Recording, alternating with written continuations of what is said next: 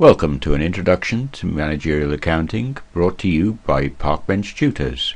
You can find us on Facebook. In this short podcast we're going to take a look at an aspect of costing known as cost bookkeeping, and we're going to look at what used to be called the integrated system. Bookkeeping for financial accounting records the transactions for the business as a whole, and this is what you have met so far. Bookkeeping for cost accounting has a different purpose. In other words, we're looking at revenue and costs that can be attributed to products and activities. And we then have to reconcile the cost system accounts to the financial accounting system, and this can be done in one of two ways. Cost accounts are not concerned with drawings or capital or reserves or with assets other than inventory, but they do affect raw materials, work in progress, and finished goods. So we get the data for cost accounts from the income accounts and the expenditure accounts.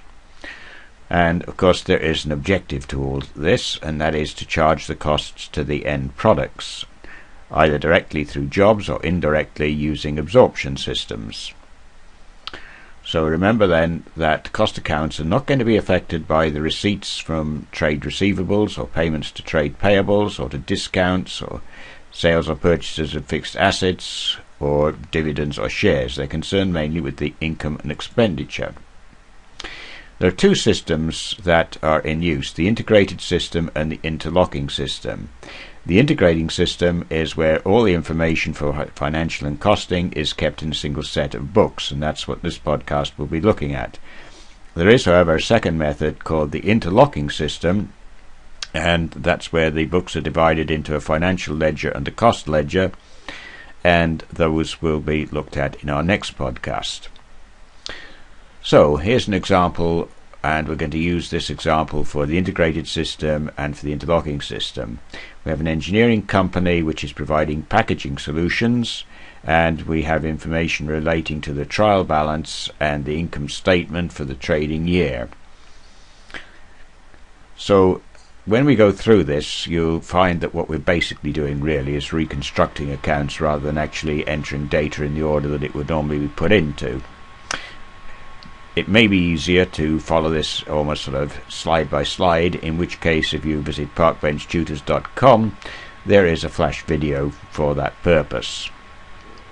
So we have the trial balance, and at the start of the year that will simply contain information about assets, accumulated depreciation, cash, and any reserves and shares. So we've got a very simple trial balance there. That's for the start of the year, and we have the income statement at the end of the year. This is what's happened during the year, and you can see there's a profit made of 54,500, and what we're going to try and show you is how you would have derived that figure from cost accounting. You do need a little bit of information which is additional to that. That's the method of absorption, which is 45% of direct labour for fixed overheads. Therefore you also need to know other things such as the hours of labour, and of course depreciation you need to know, and how many units and what the sale price was.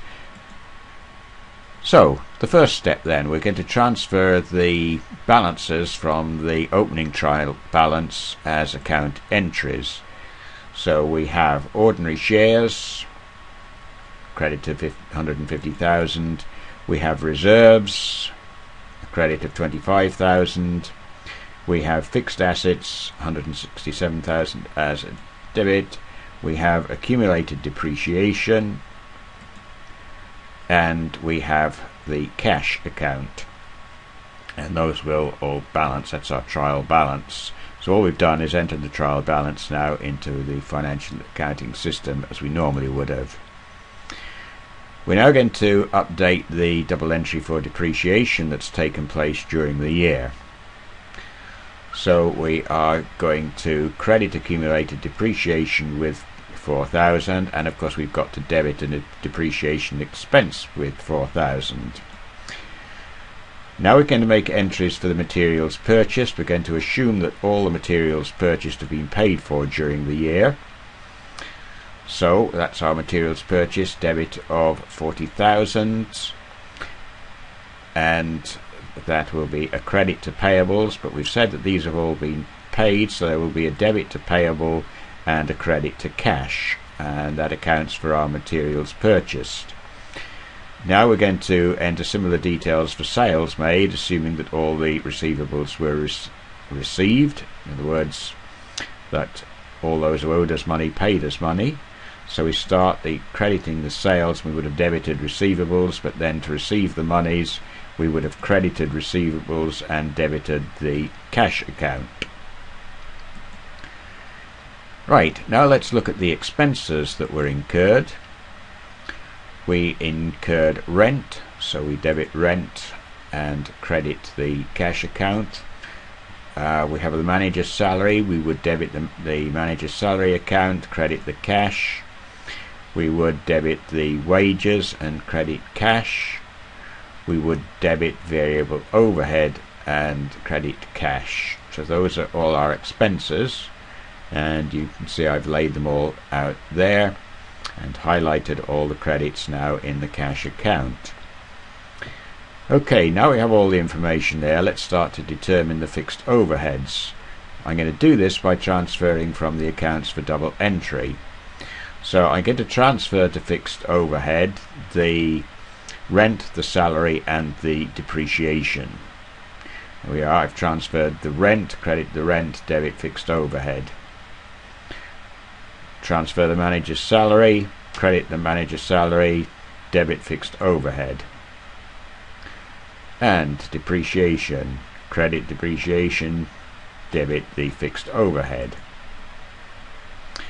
Now I need to transfer costs to work in progress. So if I look at the variable overhead, I'm going to transfer that by crediting the variable overhead. I will credit wages and I will credit materials purchased.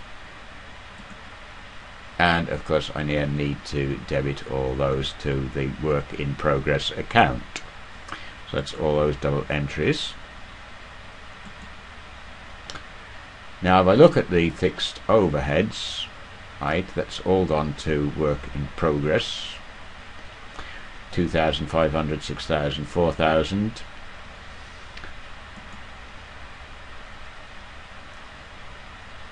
There we are. Note that I've absorbed fixed overhead here at a particular rate, namely at a rate of 45% for direct labour. In other words, 45% of 2,500. You'll also notice, by the way, that the fixed overhead account doesn't actually balance at the moment. We'll come back to that in a minute. I've got to transfer my work in progress to finished goods, and then the finished goods to cost in sales. So there's my work in progress. That all becomes finished goods, value of 88,250, which I transfer to finished goods, and then you can see I'm going to transfer those to cost of sales, and there we are, they're all transferred to cost of sales now. Now I've got to compile the profit and loss account, and eventually of course I will have to transfer the profit to the reserves.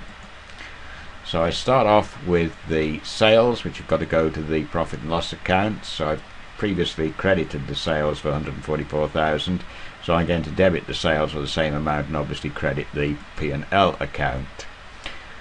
With fixed overheads, note that I'm now going to come back and balance that account, because I've got a figure of 1,250 which is needed to balance, and that of course represents under absorption of the fixed overhead. So that under absorption of 1,250, which is required to balance it, will have to go to the profit and loss account. And for the cost of sales, we had 88,250, so I'm going to credit that and debit the P&L account. So there we are. I've got those three figures in now. I've got cost of sales, I've got the under absorption figure, and I've got the sales. But of course the two figures don't balance at the moment, the reason being that I haven't entered a figure for profit. In order to make them balance, I need to have a figure of 54,500, and that of course represents my profit. So I transfer that to the reserves. I debit the profit and loss account and I credit the reserves account. So my reserves, I had a brought forward figure of 25,000 and I've just increased it at the end of the year by 54,500 for the profit. I can check all of this by saying that, okay, all the accounts that don't have zero balances I've entered. Anything that has a zero balance I've ignored. So I have balances in shares, reserves, in assets, depreciation, in cash, and if I add those up you will see that those are balanced. So if I'd done a trial balance at the end of the year, that's the information that I would have had. That ends this podcast, brought to you by Parkbench Tutors, narrated by David Hopcroft. You can find us on Facebook or you can visit us at parkbenchtutors.com. And if you wish to sign up at parkbenchtutors.com, you'll receive a playlist or access to the playlist and to a free course and to other resources as we develop them. Thank you for watching and listening. We wish you success in your studies.